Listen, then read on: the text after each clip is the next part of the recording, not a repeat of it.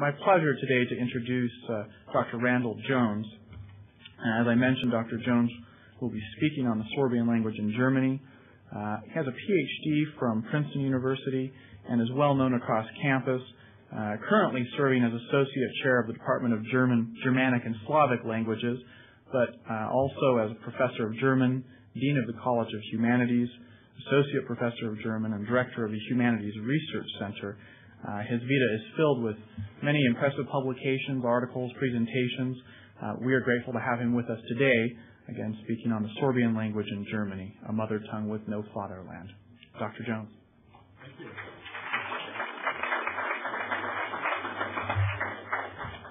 I should start out perhaps with two disclaimers. The one is that I'm not all those things at the same time. Most of those are in my past. And secondly, this may come as a surprise to you, but I don't know Sorbian. I'm not an expert on the Sorbian language. My area is German and Germanic linguistics. But because the Sorbian speakers are in Germany, it's of interest to me because I've done a lot of work recently with sociolinguistic aspects of languages. And because of the fact that there is this minority group in Germany, it's of interest, as well as German as a minority language in other areas. See if this works now. There we go. I think it just advanced. In the extreme eastern area of modern Germany, straddling the states of Saxony and Brandenburg, right over through here,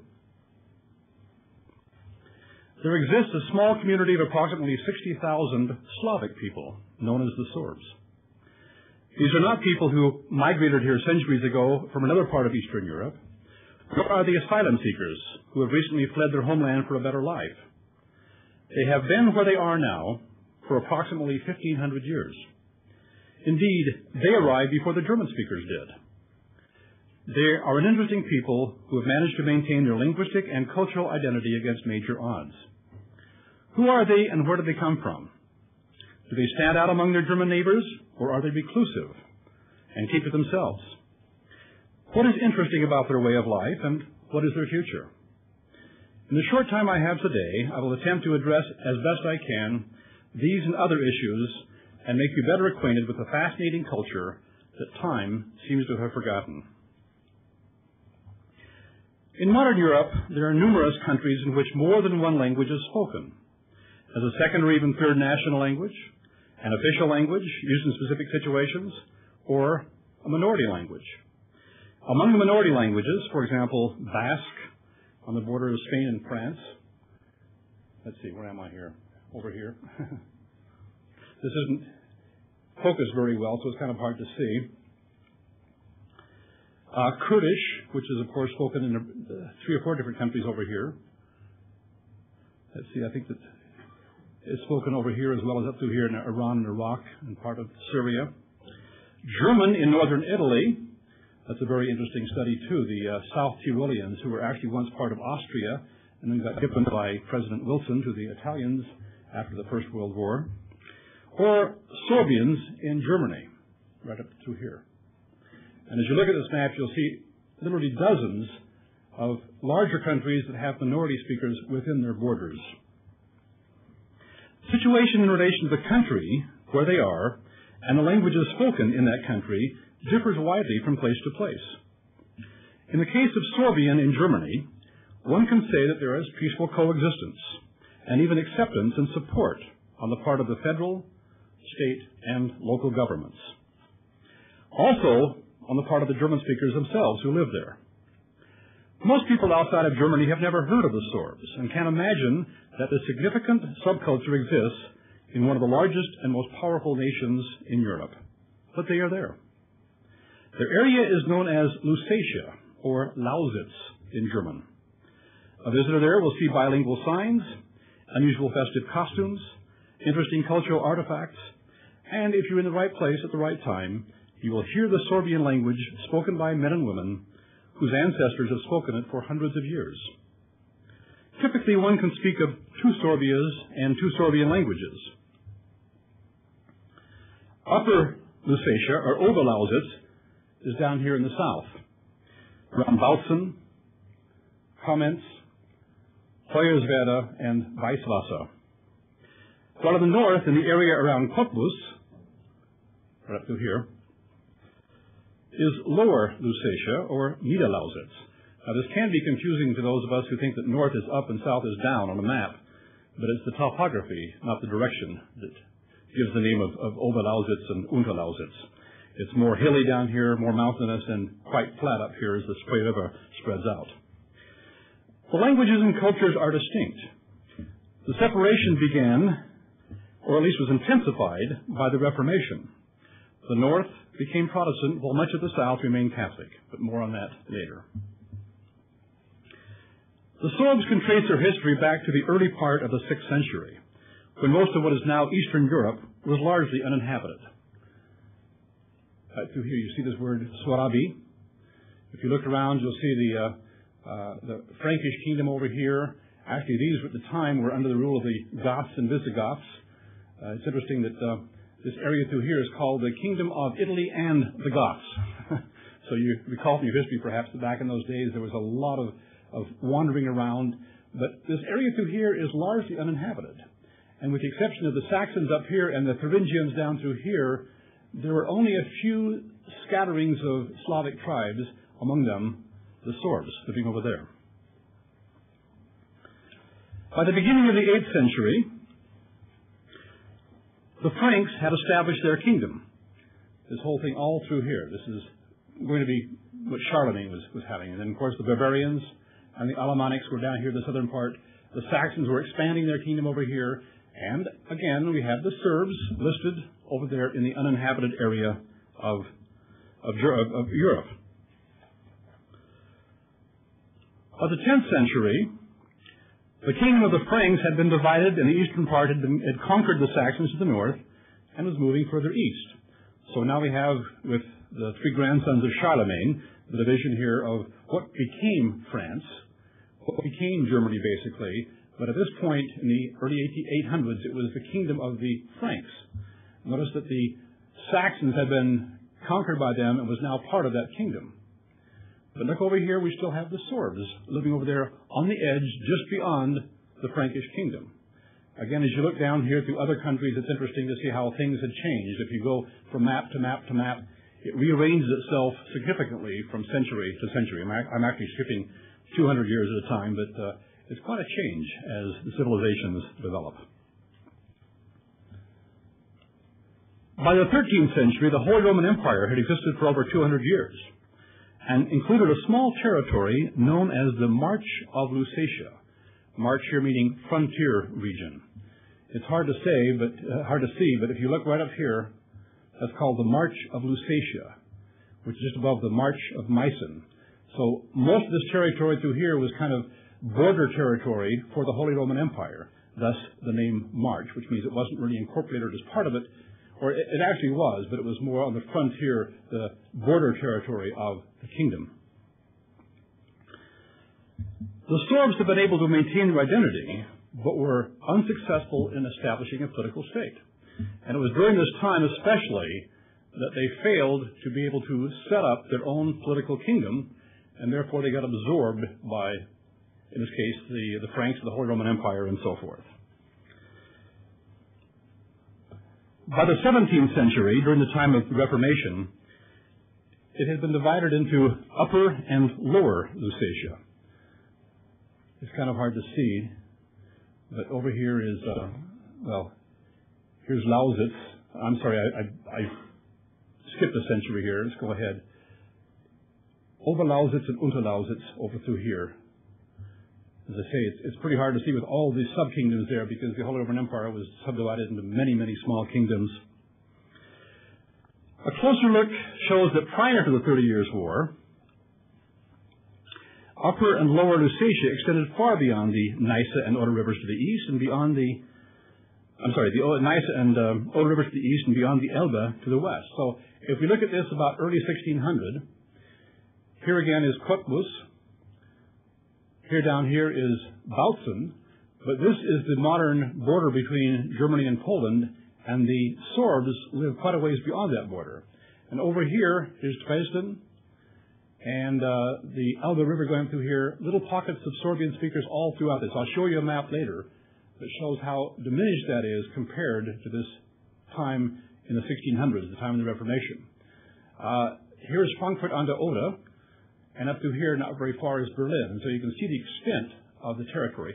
And this is kind of reduced from generations before that. So they're kind of getting smaller and smaller as these other states build up. By the end of the 19th century,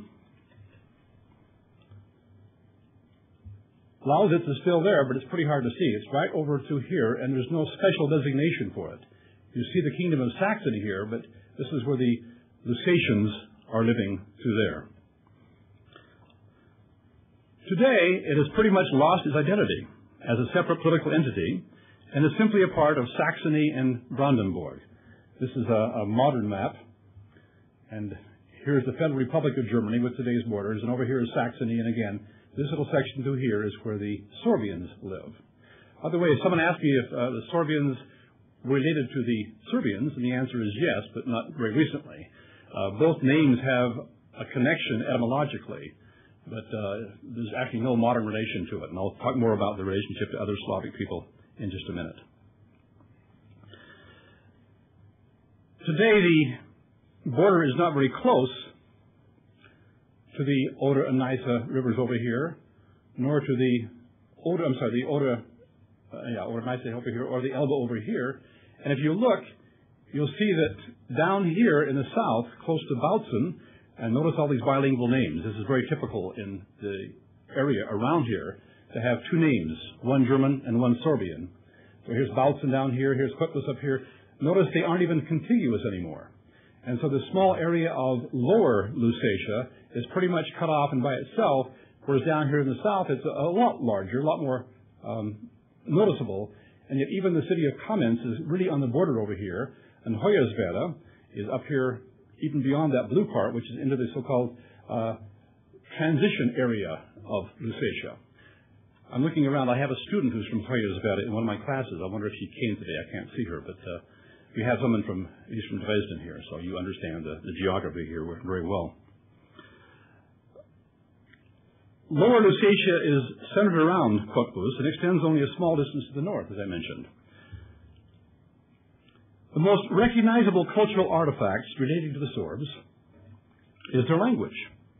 Now, this is a postcard I just bought when I was in Bautzen.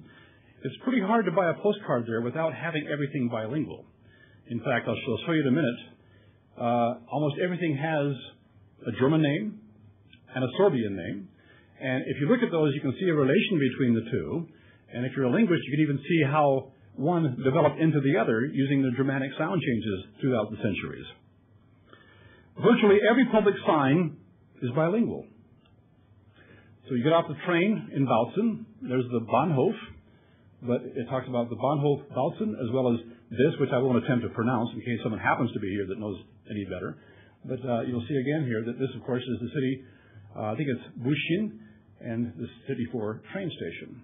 So beginning right there, out on the highway, almost every one of the traffic signs is bilingual. So here's, actually, Dresden and Görlitz are not bilingual, but over here, Kostwitz with a Sorbian name, Rosenthal with a Sorbian name, Königswarte with a Sorbian name. And I'm sure it must cost quite a bit of money for the highway department to make all of these signs throughout Saxony and Brandenburg, but you see them everywhere. Here's a street name, Karl-Marx-Straße. I haven't changed it yet, I guess. But notice the Sorbian name down through here. Here's the Landratsamt in Bautzen. This is one of the official public offices in the city. And again, everything is bilingual. Just a street sign for pedestrians. Schützenplatz, Altstadt, Gedenkstätte, and on it goes. Now, a question one has to ask is it really necessary? Are there really people who wouldn't be able to find the park if they couldn't read Sorbian? And the answer is no. Because virtually all Sorbian speakers are bilingual, Sorbian and German. And yet this is simply a mark of their cultural identity to help people who visit here understand this is a bilingual city. Most of the actual commercial types of signs you might see in stores or in office buildings and so forth are monolingual, only in German. unless they have to do somehow with the Sorbian culture. This particular sign is on the house of the Sorbian Institute. You see up here, Zebski Dom. This actually was taken in Cottbus. And by the way, the word Vend and Vendish is also used in the north, in Lower Lusatia, to refer to these people. But this particular word is not a Sorbian word. It's a word from Latin that was given by the Romans to the people that lived here. So you might be able to look at this and with your knowledge of German and Sorbian figure out what all these places are. Actually, they're all part of the Sorbian Institute in Bautzen. Even the cemeteries. This is from the cemetery in Bautzen. You'll find numerous gravestones that are only written in Sorbian because that's the way they want it. There's no need really to have a gravestone part German and part Sorbian. And so in the cemetery, which is right in the heart of the city, this old cemetery here, I came across dozens and dozens of gravestones just like this. Anybody able to read that? Anybody here know Czech or Polish? Okay, you can probably read that, can't you? Yeah, it's interesting because there's a very close relationship. They're all Western Slavic languages, and even through all the separation over the generations, there's still a close identity. This is a little harder to read, but the whole thing is in Sorbian. There's no German on there. Sorbian speakers do not want for published reading material. The publishing house Domovina edits and publishes a variety of books in the Sorbian language, including children's books, academic books, popular science books, literature, and works of Sorbian cultural heritage. It also publishes translations from other languages, principally other Slavic languages. Now, again, if you look carefully here, you'll be able to see German books over here on the left. Well, maybe you can't because of the focus. But this is called Sorbische Studien. But most of these books all through here are in the Sorbian language. And the amazing thing is, with such a small population, all of whom are bilingual, that could read German, there's a tremendous amount of resource that is put forth to be able to provide for the people books in their own language. This publishing company also publishes a daily newspaper in Upper Sorbian. If you want to read a couple of columns there, go ahead while I wait. Notice that the news comes from Mannheim, and I'm not sure where this is over here, but you can pretty well guess Serbski Novini, the Sorbish news. It cost 30 cents or 0.3 euro. This happens to be from the 13th of May when I was there this past year. As well as in a weekly newspaper in Lower Sorbia. I'll come back to these in just a minute.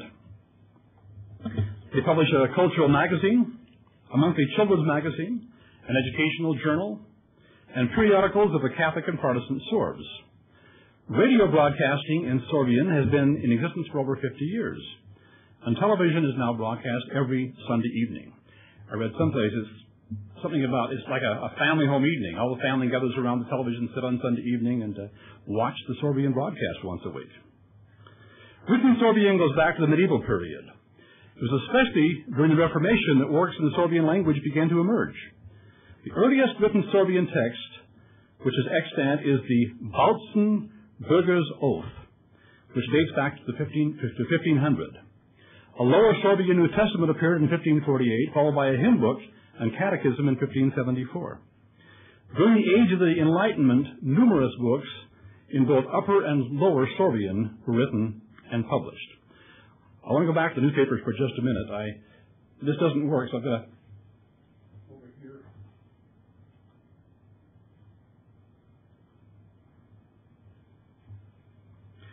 You may have noticed that the language in these two newspapers is slightly different. Or maybe you didn't notice it. You probably did, actually. If you look at it, just even up to here, this is because linguists are not in agreement as to this is because there's really these two languages, Upper and Lower Sorbian, although linguists are not in agreement as to the extent of difference between the languages. They are, however, considered two languages and not two dialects of the same language. They both belong to the Western Slavic group, along with Polish, Czech, and Slovak. Some say that Upper Sorbian, the one in the south, is more similar to Czech, and Lower Sorbian more similar to Polish, and that would make sense.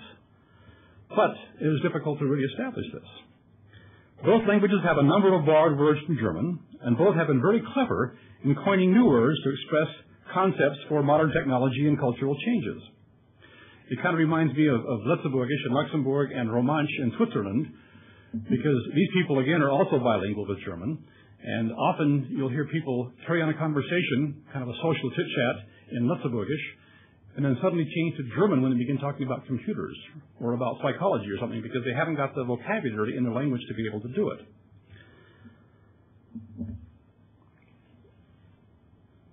Let's see. Hup. 1 2 minutes. Just wanted to show you here a list of words, German on the left, or phrases, and then this is Upper Sorbian, and this is Lower Sorbian. So you can see that they're very similar, and yet people that know better say that they're really two different languages that have enough dissimilarity to be considered that.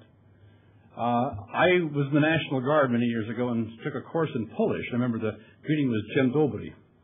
If I look up here, it's almost the same as this, just turned around the words. And so if you know German and you want to learn a little bit of Sorbian, then stick around and you can look at that and you can have a good start with that.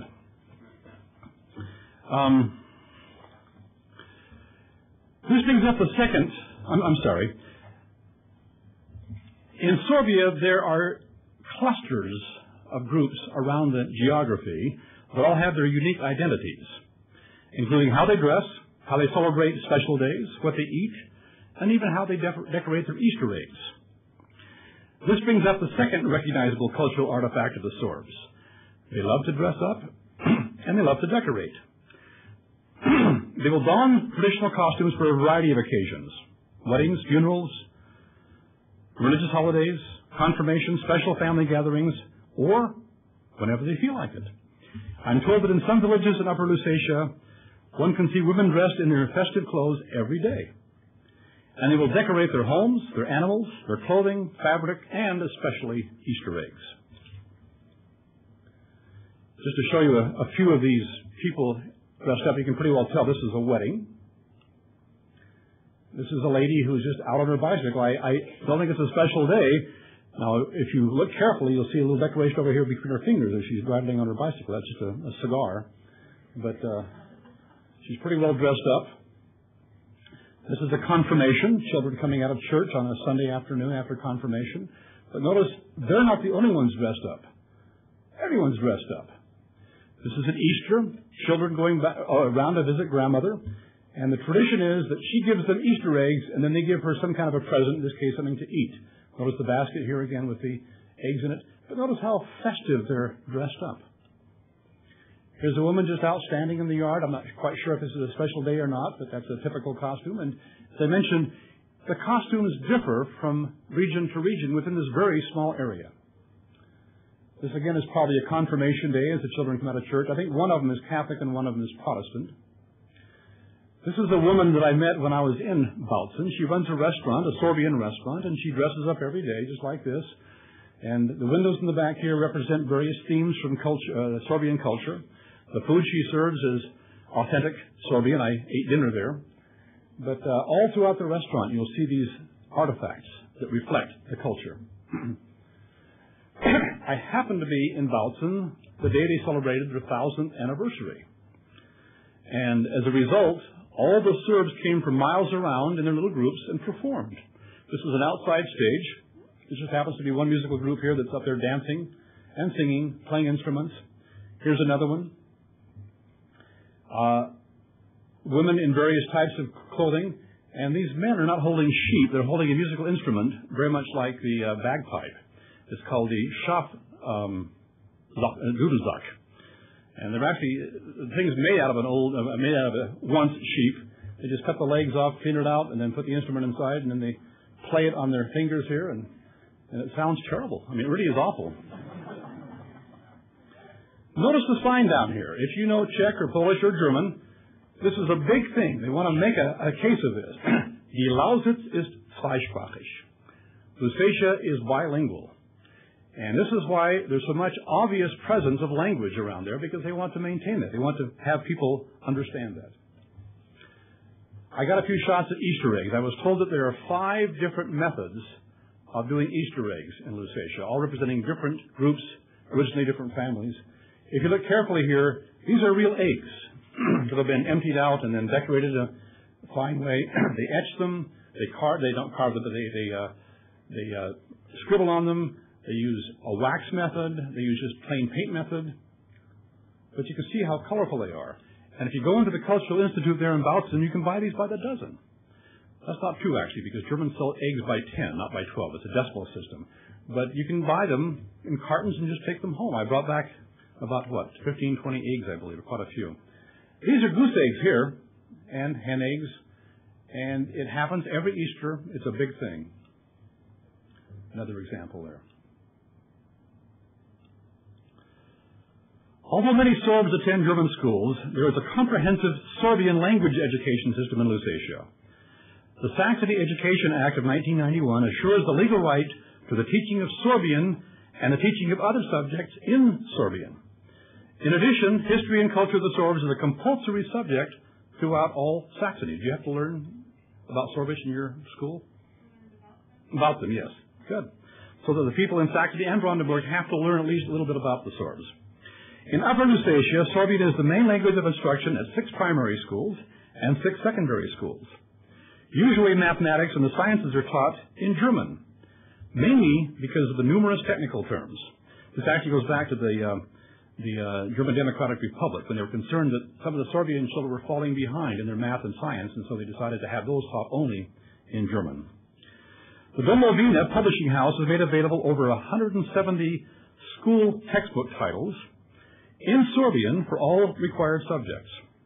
In approximately 75 schools in Saxony and Brandenburg outside the Lusatian area, Sorbian is taught as a foreign language to native speakers of German who wish to take it. At present, there are 10 Sorbian nursery schools, mainly in Upper Lusatia, attended by about 600 children of preschool age.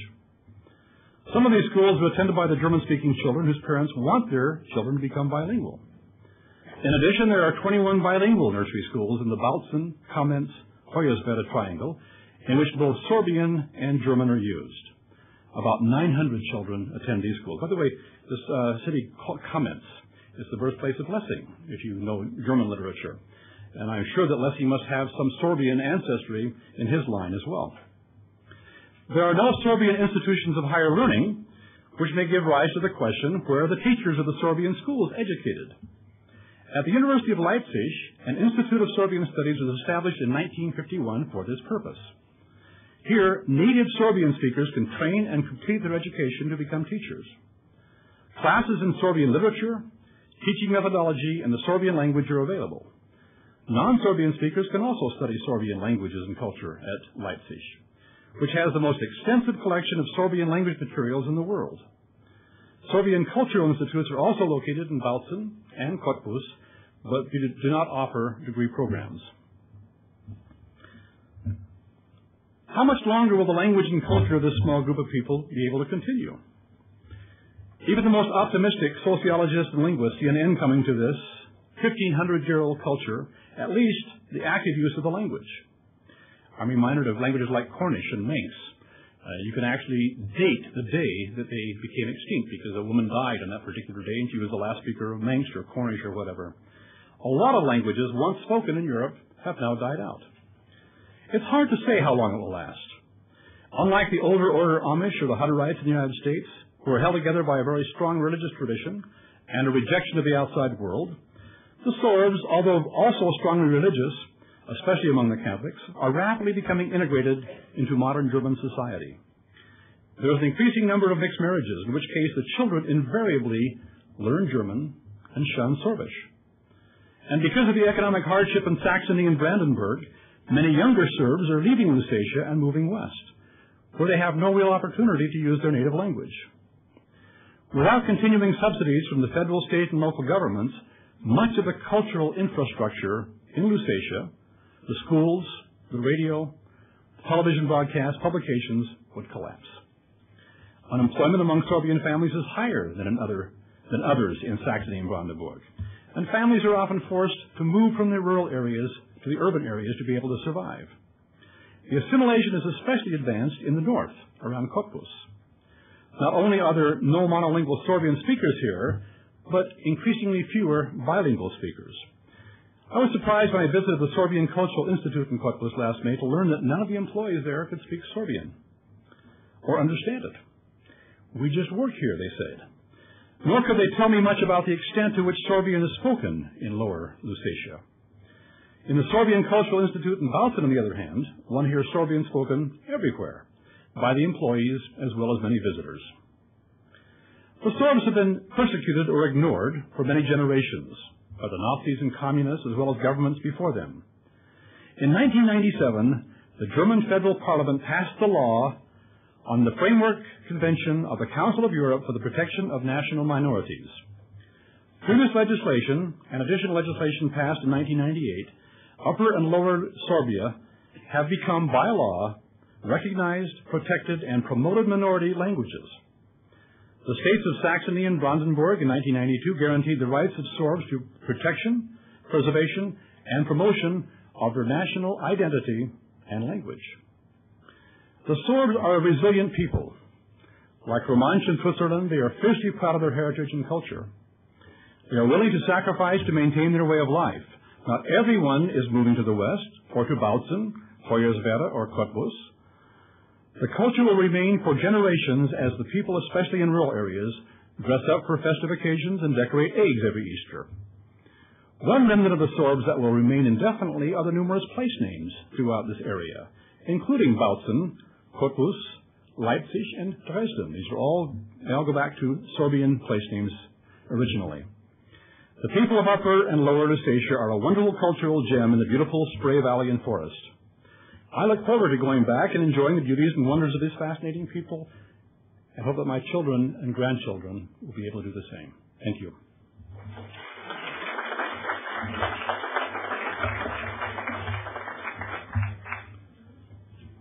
Yeah, there's time for questions, it looks like, if you're interested. Have any questions? Yes.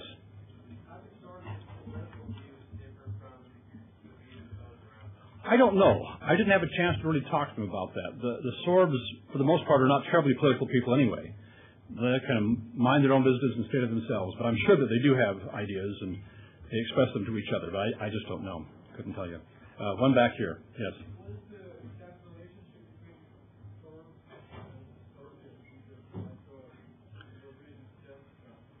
Oh, okay. Sorb is generally the people themselves. Sorbian is the language.